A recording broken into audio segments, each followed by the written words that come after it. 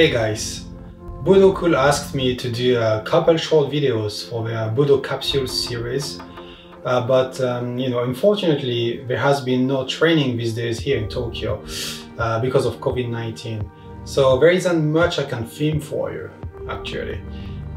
Instead, I thought I would explain a kata I like, which is kata number 5 of the Mokuju Taito no kata. Let's have a look at it first and then I'll explain it later. This was filmed at the Nippon Budokan in Tokyo a couple years ago at the occasion of the 60th anniversary of the All Japan Jukendo Federation. I do the role of Uchi with the Mokuju and Alex Bennett with the sword does Shi.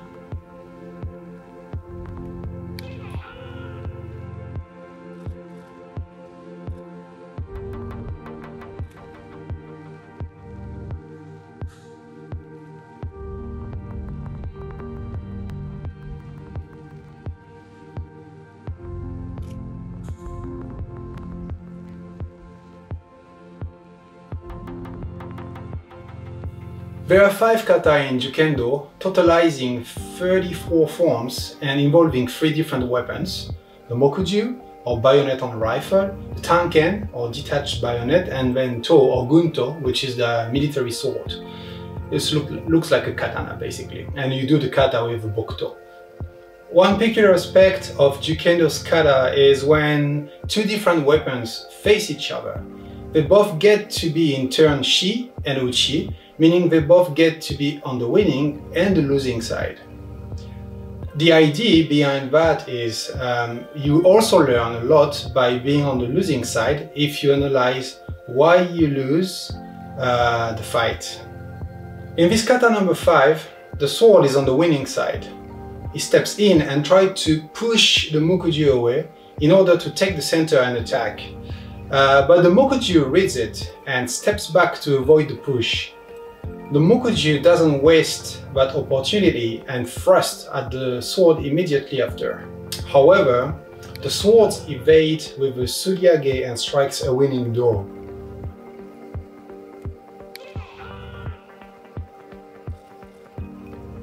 What this kata actually emphasizes is not the sword Suryage and Do.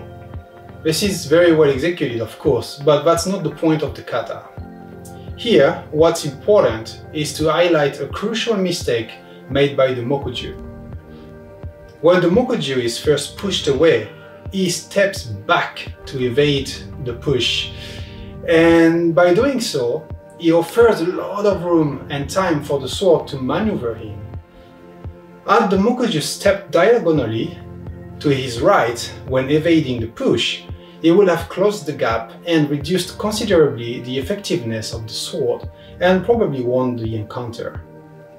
As often in Japanese kata, the key element is not the final strike, but how you create the conditions that lead to that final strike.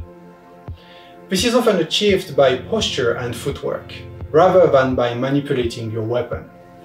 If you focus on the weapon too much, you'll miss the point.